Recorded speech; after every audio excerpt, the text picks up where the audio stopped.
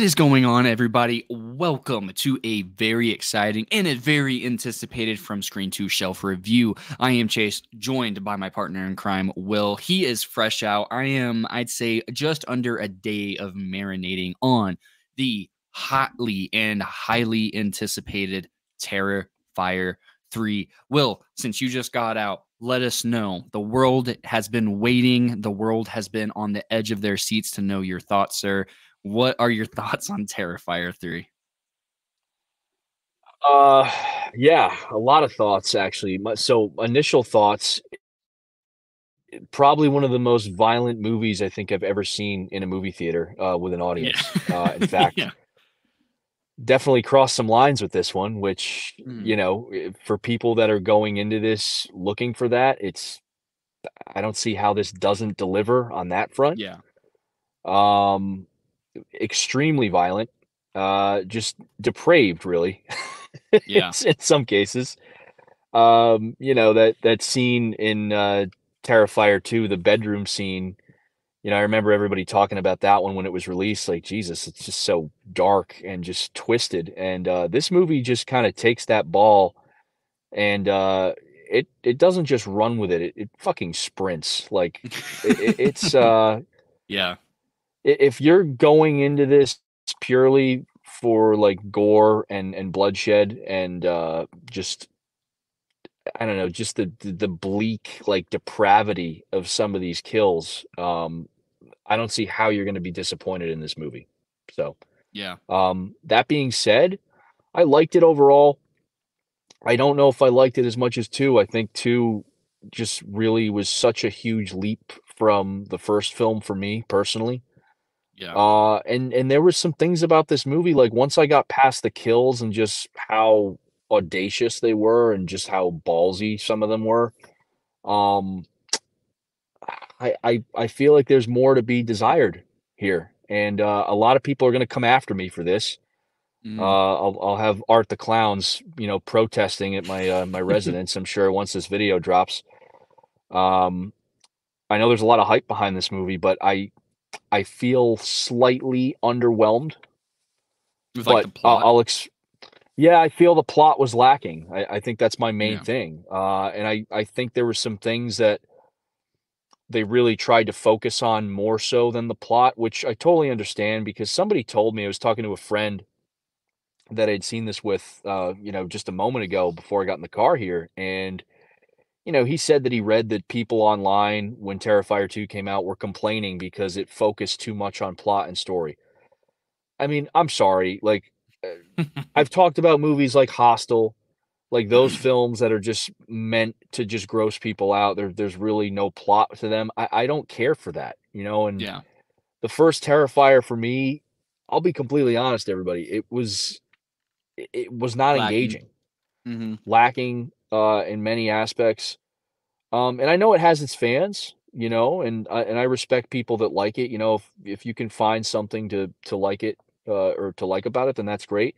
I think Terrifier 2 to me was like it's like one of those moments where it's almost like a Top Gun Maverick where I just did not expect it to be as good as it was after seeing that first movie. Terrifier 2 blew me away. I loved everything about it. I love the soundtrack.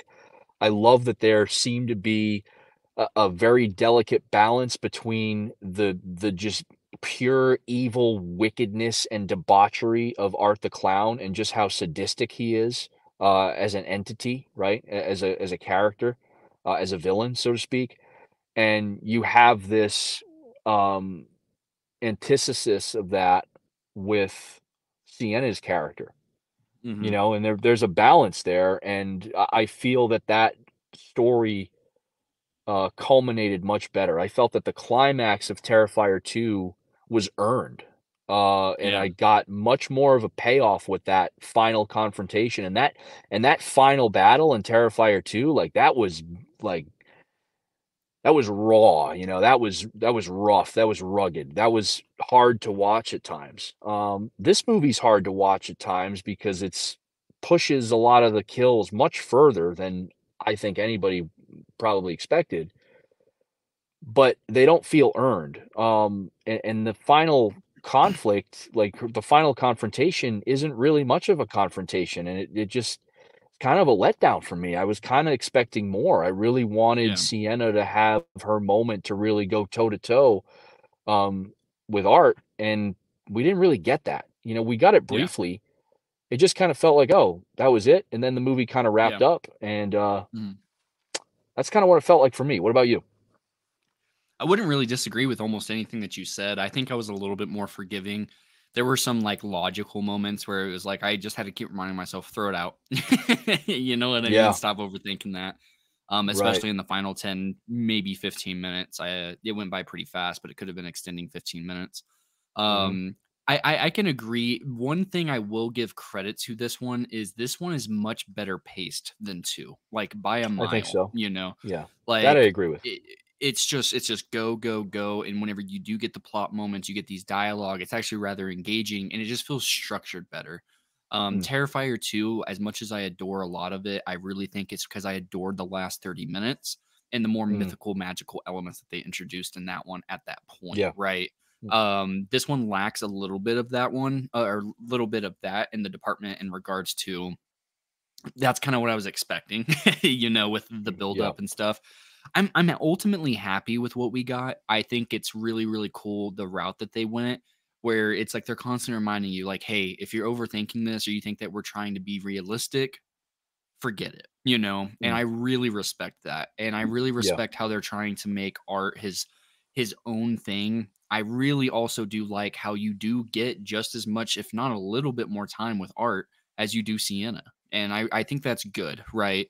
Yeah. Because the director, Damien Leone or Leone, however you say it, he understands that people are in seats for Art the Clown, right? And I like Sienna's character. I think she's one of the more rather engaging mainline horror because I think it's safe to say that Terrifier's mainline horror at this point. He's in Yeah. freaking Warzone. You know what I mean?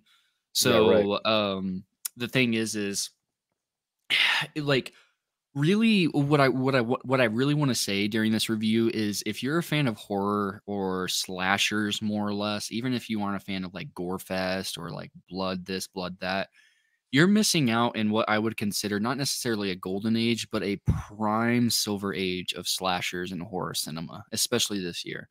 We've had Yeah. things like Strange Darlings. We had things like The Substance, not a slasher, but again, horror.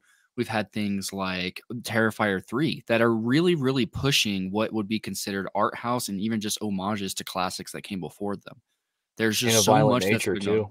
Yeah, In a Violent Nature, Late Night with the Devil. Like, we're just Yeah. in a year of prime original content that wouldn't have been made even maybe 5, 8 years ago that would have been too risky. But now Yeah. they're starting to understand this is what people want. This low budget that pushes the boundaries where you get creative with what you have and what you need. And I really think that this movie nails what it wants to do, which is shock Mm, you, maybe even piss you off a little bit and get you talking about it. And this movie's yeah. doing that. It's Oh, yeah. doing really, really, really well right now. So it's extremely impressive. I think this is probably a modern, not necessarily masterpiece, but I think this is gonna be a movie that 20, 30 years from now, we'll still be referencing whenever the next Art the Clown comes out. Not necessarily a new Terrifier. Every series ends up stagnating at one point, but when we get somebody else with a vision that gets inspired from this 20, 30, 40 years from now, right? Just like Halloween, Jason, Freddy, it's just prime material right now. Like, there are some things like you said that I'm hung up on. It's just ultimately is so much better pace. Like in Terrifier 2, they had like 30 minutes I would have cut out. But I loved the ending so much. So ultimately I enjoyed it. I was Wow. never bored. The theater was going wild. Like I've never seen an Yeah. entire theater like, leaned forward. Everybody was on the edge of their seat, and it was crazy. And it had some really funny moments too, like, genuinely not just snort out of my nose and chuckle a little bit, but it actually made me laugh out loud, quite a Yeah. few times. So I had a good time with it, man. So, on my score, man, I'd be pretty comfortable. I was sitting at an 8.5 until a plot device happened that really just kinda was like, "I know you're thinking of this, and here's my explanation for it." You know what I mean? Mm, I kinda bumped that up to a 9. I had a good time with this right. movie ultimately, though. I really liked it a lot. I really liked the Terrifier series as a whole. Ultimately, I can forgive a lot of, like, the shortcomings of the movie, but I was sitting at an 8.5, but after I kind of just was forgiving of some of the things, I mean, man, this is a classic. I got to give it a 9. This is a really good movie. It's not my favorite movie, and it might not crack my top 5, but it was really good, and it's been a really good year for horror in general. How are you feeling, Will? Yeah, I mean, it's definitely not gonna make my top 5, but I still enjoyed it overall. I think that it's doing something, unique, and the fact that I will say this, regardless of how I feel personally about this movie compared to the last one, I think it's creating a lot of conversation and dialogue, which is always a good thing in my opinion. I think that's healthy, especially for a Mhm. movie like this to be generating, the buzz that it is, amongst moviegoers. I think that's a great thing, not only for horror, but just more independent, low budget cinema. Because I think that now more than ever, we need more of that. We need alternate creative voices to kind of be able to do what they want to do, with their films. And yeah, this is a weird time where it's like I never thought that Terrifier would be, kind of like the phenomenon that it's become. I don't know if we can call it a phenomenon yet, but I mean, it's definitely Yeah. getting more into the mainstream. I mean, we kind of talked about it amongst ourselves with, art as far as branding and marketing. I mean, he's in Spirit Halloween stores. Kids are dressing up like him for Halloween. I mean, there's something to be said for that. I don't know if those kids' parents are taking them to see this movie. They might, they might think twice about that once it gets to some certain points in this film. If I could give it a rating, I'd probably give it a 3.5 out of 5. And I gave Terrifier 2 a 4. I just think for me personally, Terrifier 2 gave me a little more of what I was looking for. It's what I expected, but at the same time, it really did shock me. And there were some moments in this film, like the opening scene in particular, was done very well. I mean, there's Yeah, definitely loved moments it. of tension in this movie that are done very well, and it is unnerving because you don't know what's going to happen. Yeah. So you know what? I mean, kudos to Damien Leone or Leone and crew. I forget how to pronounce his name, but yeah, I mean, I think they have something here. It's not everybody's cup of tea, and it's Mhm. not meant to be. This is going to appeal to a certain group of people, and those people are going to be very satisfied. But there's going to be people that are questioning why this is as popular as it is. I don't know if I will be watching this movie again during the Christmas season because it is a very dark movie, even though you get those winks and nods from art. There's some screwed up shit in this movie. Yeah. So I get why they released it in October because I'm curious how people would have reacted if this was like released like the week before Christmas or something like that. Yeah. Can you imagine? No, that's amazing, man. Like, I mean, and it's supposed to apparently check out your local retailers. This is slated for like I think a December 7th release date for physical media, which I think is perfect. Because I was Perfect wondering why time. it's coming out in Halloween if it's Christmas themed, but that's probably wise to get the physical media sales and the holiday rush and holiday sales. So yeah, Yeah. guys. Thank you so much for tuning in and stay tuned for some more out of theater reactions. We got phone Will, non-podcast Will over here. I'm sure he's planning on doing some more reviews Ugly from the mug car. Ugly mug Will for my fucking messy car outside of Showcase Cinemas. This is brought to you by Showcase Cinemas, by the way, everybody. Check out Terrifier 3 in theaters now. You don't want to miss it. Go check it out, guys. It's worth your time. See you later. Later, guys.